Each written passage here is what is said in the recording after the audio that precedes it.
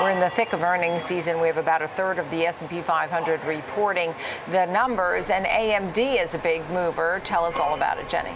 AMD is very similar to the move I actually was looking at yesterday in Uber, where initially this morning we were higher, Nicole. So this morning's positive story fit the bill, and now we're seeing shares lower. So the earnings move today makes less sense to me because it did seem like objectively a really strong report out of AMD as they do look to tap into this AI frenzy and also exploit some of the supply issues we've heard from NVIDIA, which seemed like a really good thing for this company. The CEO did share plans to ramp up the production of their flagship M1300 AI chips in the fourth quarter, which, though in short supply, they said are ready to compete with NVIDIA's advanced H100 chips. Now, we did also see they acknowledged the compelling consumer interest in these series chips and some deals with top-tier cloud providers as well as large enterprises and numerous leading AI companies.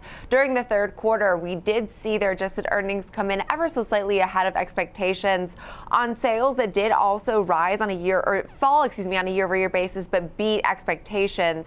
They do expect their 2023 sales in their data center businesses, including these flagship M100-300 chips, to exceed $6 billion in 2022. We did also see the fact that they now have enough components for these chips for an aggressive launch in the fourth quarter, as well as ample supply for the rest of the fiscal year. Now, their older chips they said remain an excellent option for less complicated AI tasks. They highlighted how cloud players like Microsoft, Alphabet, have spent on data centers in the second half of this year and will likely lead the spending shift towards AI chips and infrastructure right now in the back half of 2023. AMD does expect its third quarter data center and client segment revenues to grow by double-digit percentages sequentially, driven by this increased demand. So again, this story really fit the bill when shares were higher, but now we're seeing this weakness today. I think just the fact that shares had risen 80% year to date, we were just priced a little bit too much for perfection ahead of these results.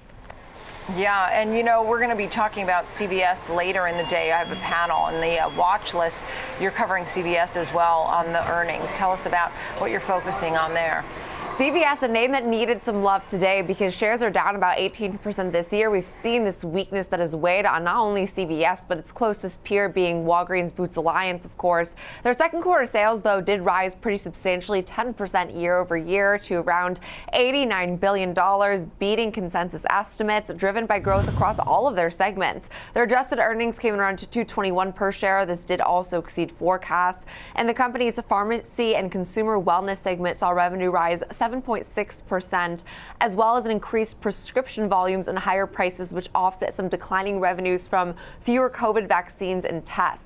Now, prescriptions filled increased 1% on a 30-day equivalent basis, driven by, they said, their overall increased utilization. And they also did see their health services segment report revenue that was up 7.6%. They did record $496 million in pre-tax charges related to the restructuring program they started during the quarter to rein in some of their costs. Now, this does follow news we got on earlier this week when they did announce eliminating approximately 5,000 jobs, mainly these corporate positions, to cut costs and concentrate on their healthcare services. So seems like controlling their costs and some of these more efficiency matters are paying off here. We are seeing a nice 4% move higher, and this name needed it. It's down about 28% off its 52-week high, and like I said, down about 18% on the year. Right. Thank you for that. Two big names to watch. Jenny Horne, markets correspondent. Appreciate it.